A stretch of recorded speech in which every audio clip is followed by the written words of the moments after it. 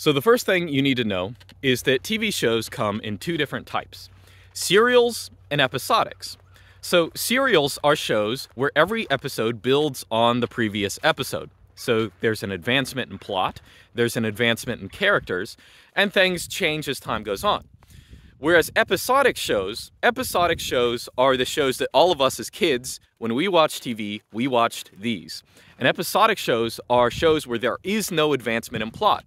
Instead, every episode is a standalone adventure where things happen and there's a resolution to the plot within the episode, but nothing changes from episode to episode. So, if you're an episode of, I don't know, doesn't matter what it is, Dexter's Laboratory, Ren and Stimpy, Rugrats, Doug, I don't know, Ed, Ed and Eddie, right? No matter what the main characters achieve in an episodic show, maybe they win the lottery, okay? Maybe they get the girl that they've been seeking for the entire series. Whatever happens in an episodic show, it has to be undone by the end, okay? Because that's how they work. Because episodic shows, again, you're supposed to be able to just watch them in whatever order, it doesn't matter, so there can't be advancement.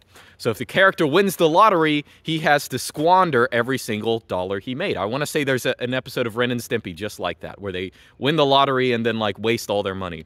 Or if he gets the girl, he has to upset the girl in some way to get back to square one, to reset everything, all the progress he made. So what I want to communicate to you is I think when you see, as a kid, all of the shows we watch, all the cartoons, all the Saturday morning cartoons we watch were episodic. And this, I will wager, has a massive effect on people psychologically. Oh, by the way, we're going to be changing our biome here. Now, what I mean by that is that if you see nothing but episodic shows, it creates a couple ideas in your brain. One of them is the idea of permanence, okay? So in episodic shows, obviously, nothing changes as the year goes on, right? Ed, Ed, and Eddie, they're the same age. If you started watching Ed, Ed, and Eddie when you were 8, and then you saw them until you were 18, in those 10 years, Ed, Ed, and Eddie did not age. They didn't move up grades. I guess they don't really go to school in that show. But nothing happened in their life. And it creates this idea that, by the same way, your life is the same way, right? You're going to be kind of an eternal kid. You're going to be living the same life, doing the same things that you do now. You're going to be doing that forever. You're going to be the kidult demographic. This is where the kidult demographic comes from, where you still have, like, grown men, quote unquote, or grown men in terms of age numbers, still doing childish things, right? Because they really, I really think part of it, not all of it, but part of it is the fact that they have this idea of permanence to age and the universe and everything else. But I think the even more pernicious effect of episodic shows on people's psychology is this idea that there's no such thing as advancement. There's no such thing as personal progress. There's no such thing as me overcoming an issue. Because every issue, you know, again, me getting the girl, that is, if I do that in an episodic show, it has to be undone. If I, let's say the character is on bad terms with their parents, right? If they make up with their parents, by the end of the show, it has to be undone, right? If they accomplish something, if they do anything, it has to be undone.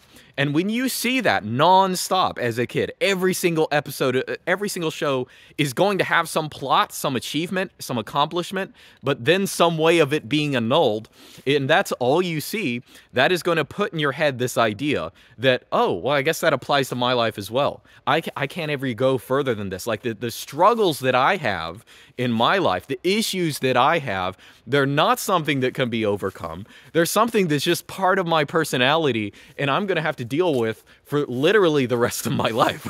So this is what I'm talking about. And I think, you know, our generation, when I'm saying our generation, I mean like everyone born within like 20 years of me, frankly. I mean, I'm even kids now, but I mean, really just people who watch TV, like episodic TV. And again, this is not entirely because of episodic TV. I think it's really just part of the background radiation of our culture. But it's given us this sense of futility, this sense of, I don't go any further than this. And it also creates a weird idea for what even TV and media consumption is about, right? So one thing I've talked about before, right? So on my YouTube channel, I've done many tutorials on technology topics, and one thing that always struck me as weird, I guess, maybe because I stopped watching TV early as a kid, but one thing that always struck me as weird is when people would, I would do a tutorial on something, let's say last year, and people would want me to do the same thing over again. It's like, dude, I already did this. Like, the whole reason I did it is I'm thinking more in the serial mindset. I'm thinking, okay, I've done this, so if I do something else, it has to build on top of it. It has to be something further. And the whole purpose of getting people to watch it is theoretically so they can achieve it and do something further, right? That's my whole point. I'm not here to just do the same thing over and over again, like a toy monkey, like an episodic TV show, like, I don't know, the Rugrats or something like that. That's not my goal.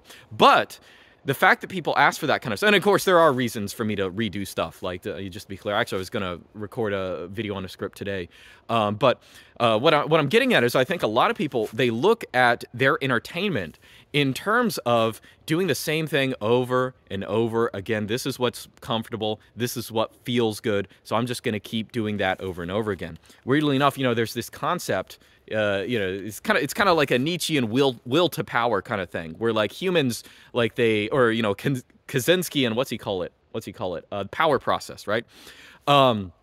So, you know, the whole idea being that, like, humans in their natural state, they want to, like, they want to kind of achieve things. They want to set up problems that they can solve, and they then go on further from that and keep solving and keep going on, keep, you know, exerting their influence, exerting their power, and achieving things. And that's the natural state of man. But I think we've been reduced to a kind of a gerbil wheel where we want to do the same things over and over again. When we subscribe to some show, or I don't know, when we watch something, a lot of times we just want to see the same thing over and over again. No progress, no, I don't know, personal change, no anything, okay? Now, this is not, mind you, me giving an endorsement of serial TV shows, because frankly, I mean, this is, you know, you look at stuff like Game of Thrones, it's more of a psyop than whatever psyop episodic TV is, but this is just me saying I think this has affected everyone in a very, I guess it's happened for a reason. Like, people make episodic TV shows because they're easy to make, just plug and play. But I think the effects that it's had on people, in concert with everything else in our society, I think is pretty bad. And I think it's important to be aware of it. Like, if you're doing the same stuff, if you're on a gerbil wheel, consuming the same product, doing the same stuff, wanting the same things that you've already experienced, if you're one of those guys, and this has been me, I will admit this has been me. If I'm playing a video game I used to play 15 years ago, trying to feel the same enjoyment, and I just don't feel it. And the reason you don't feel it is because you're not supposed to be doing that. Like, you're supposed to be better than that now. Like, that's the point. So, anyway, that's just some stuff to think about. So, I don't know, tell me what you think, but that's my view, and I think it's not just TV. I think it's a lot of things in our culture, probably other things that aren't coming to my head now. You can say them if you think of them, but once you're aware of it, I think that's a good part of the problem, and you can start thinking about, okay, how can I be better than that? All right, that's it. See you next time.